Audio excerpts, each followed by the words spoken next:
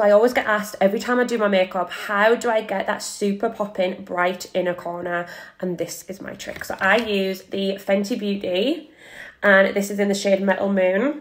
And all I'm going to do is take a little bit on a flat brush, and I'm just going to angle my brush just like that and start running the Metal Moon on the inner corner.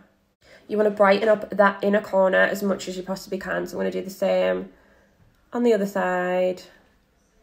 However bright you want it, go for it. And then just add a little bit on the tip of the nose as well, and also down the bridge. So you can use kind of any light eyeshadow for this, but I just prefer the Metal Moon because it is more like a highlighter.